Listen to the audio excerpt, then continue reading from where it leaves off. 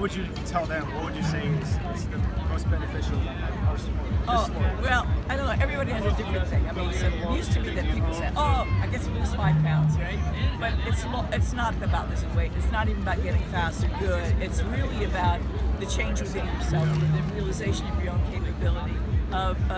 For me to go out, bust stress, get creative, relieve problems, get over any kind of grief or aggression. It goes, you know, with running, and then you kind of, solidify this down and get a sense of what you want to accomplish and what you want to create that day.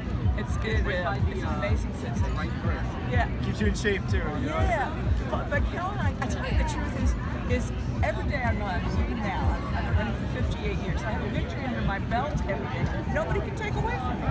And it's so simple, easy and cheap. Absolutely. Yeah. So 2 more questions.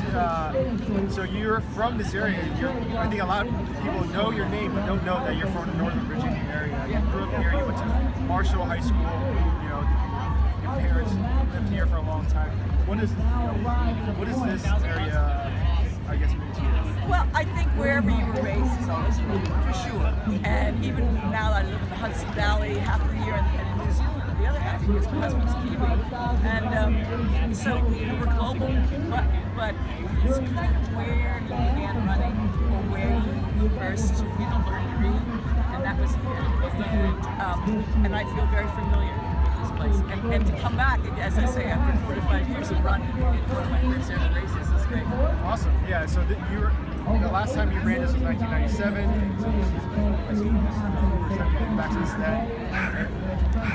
Okay, and then so I mentioned this in my article, and I thought that was interesting. But you mentioned that Comrades Marathon was still on your bucket list. You're gonna get me a divorce. I swear. You put that in the paper. My husband said, "Oh my God, I thought this was Boston was the end of it. Now you're gonna go for Cal." Yeah. So, I mean, is that something in the future you think, or is that I felt like I need to go to get ahead of that crazy. You're never too old to be an athlete. You're never too old to start becoming an athlete at any age. I mean, people in their 90s and even 100 run, and as long as I can do it, I think I'd like to try.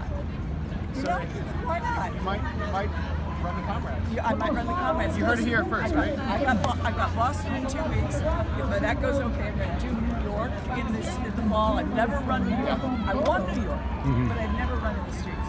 Okay, and so hey, Comrades. The longer it goes, the better I do.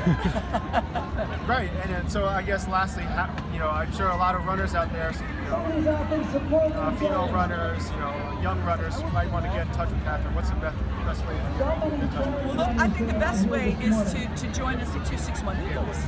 Join the club, become a member, go to 261fearless.org, join there, and then there's a communications network there that we all communicate on. There's a platform. That would be the best. We'd love to have you there.